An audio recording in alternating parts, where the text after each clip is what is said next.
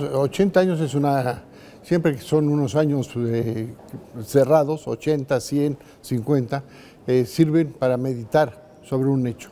Pero son 80 años de una presencia permanente del exilio en México. Un exilio que llegó desde antes de hace 80 años.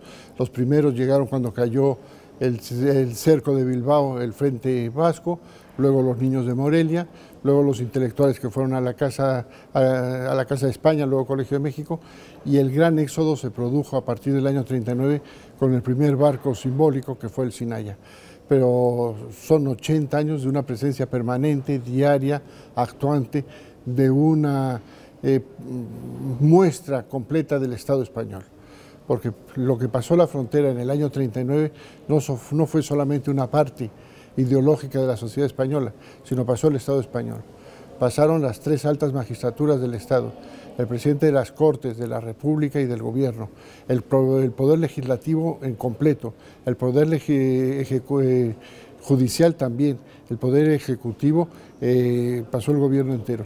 Entonces las decisiones y las reuniones del gobierno en el exilio podían ser válidas y legítimas.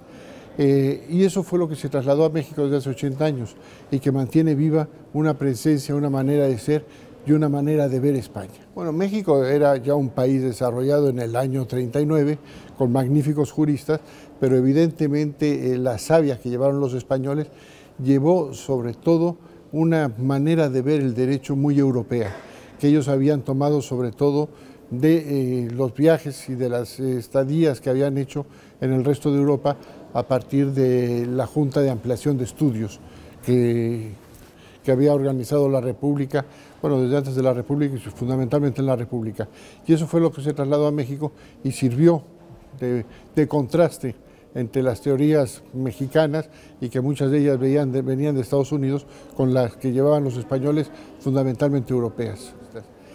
Mientras que para México la guerra civil y el exilio sigue siendo una historia viva, los estudiantes mexicanos de la universidad, todos han sido o alumnos directamente o alumnos de unos alumnos de los exiliados y que saben lo que fue la República, saben lo que fue el exilio y saben cómo se desarrollaron en México. En cambio, para España es una historia muerta.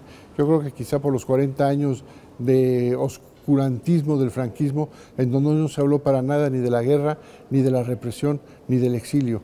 Entonces, cuando uno habla con un joven español de 20 años, que se da cuenta que para ellos la guerra civil y el exilio es una cosa que pasó en España, pero que les es completamente ajena. No es una historia viva, no vibran con esa parte de la historia. Saben que pasó aquí, como pueden haber sabido que pasaron las guerras carlistas o la reconquista, pero no es un tema vivo. En cambio, en México sigue siendo un tema vivo el exilio.